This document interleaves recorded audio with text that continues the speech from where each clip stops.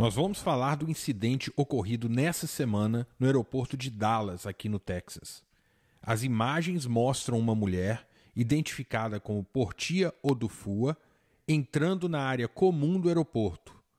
Para os que têm atenção aos detalhes, percebe-se que a vestimenta dela já causa estranheza pelo casaco que ela usa.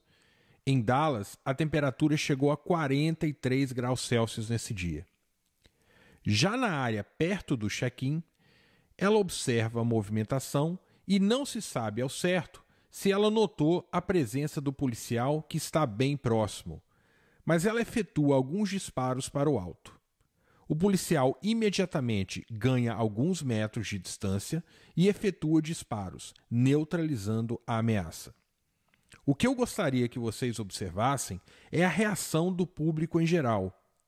Entende-se que as pessoas aqui, pelo menos na sua grande maioria, não têm um treinamento específico de como reagir em situações de ameaças ativas. Mas podem ver que todas as pessoas que aqui estão no vídeo ou correm do local em direção contrária à ameaça ou buscam um abrigo. Nós temos aqui adolescentes e crianças buscando um abrigo. Uma cadeirante se levantou e buscou abrigo. A população americana está exposta a elevados níveis de segurança e tensão presentes após os ataques de 11 de setembro nos aeroportos do país. Seria esse um dos fatores que propiciam uma reação de caos organizado? Um ambiente onde a tensão é um pouco mais elevada provocaria um estado de alerta maior em todos que ali estão? Para uma situação de caos organizado acontecer, nós precisamos de 3 fatores. Número 1, planejamento catastrófico da ameaça. A atiradora não efetuou disparos contra pessoas no primeiro momento.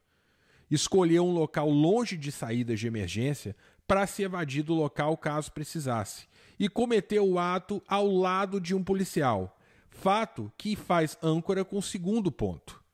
Resposta rápida e eficiente de serviços de emergência. Nesse caso, o policial que, apesar de estar sozinho, neutralizou a ameaça e teve seu apoio chegar ao local em 58 segundos. E o terceiro ponto é o que falamos anteriormente, a aplicação rápida de protocolos de defesa da população em geral. Nesse caso, o uso pontual do Run, Hide, Fight, protocolo ensinado a civis em casos de ameaças ativas. A agressora tem um histórico longo de assaltos, agressão e incêndios criminosos.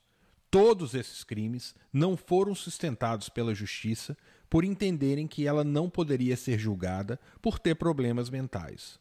Um juiz, há 1 ano, determinou que a atiradora não era um risco para a sociedade.